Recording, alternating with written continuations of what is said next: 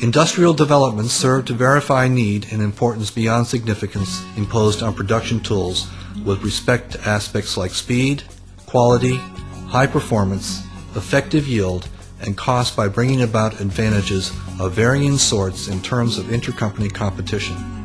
Evolving needs make necessary emphasis placed in design and in production meant for automation.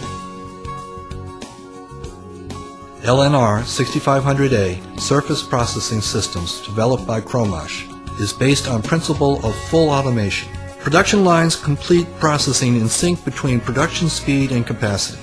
Equal surface quality is achieved by means of processes involved within scheduled terms in flow of mass production. By automation system, where parts are processed alternatively, parts are inhibited from contact with each other, hence surface deformation are prevented. Such systems minimize need for personnel, bringing about advantages cost-wise by high capacity of production.